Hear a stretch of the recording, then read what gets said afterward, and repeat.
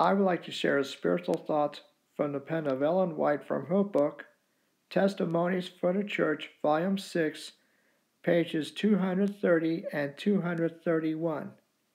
She wrote, "By bearing the penalty of sin, by going down into the grave, Christ has brightened the tomb for all who die in faith.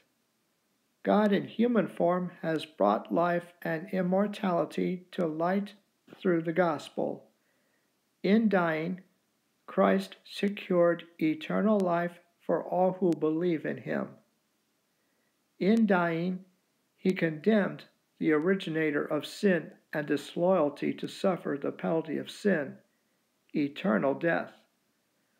The possessor and giver of eternal life, Christ was the only one who could conquer death.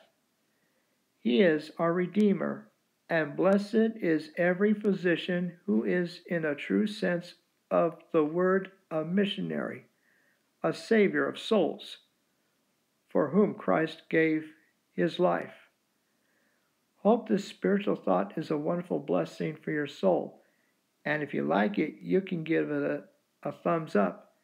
And if you're new to this channel, please subscribe to my YouTube channel by clicking on the subscribe and bell icons so you can get more new videos to be notified and delivered to you.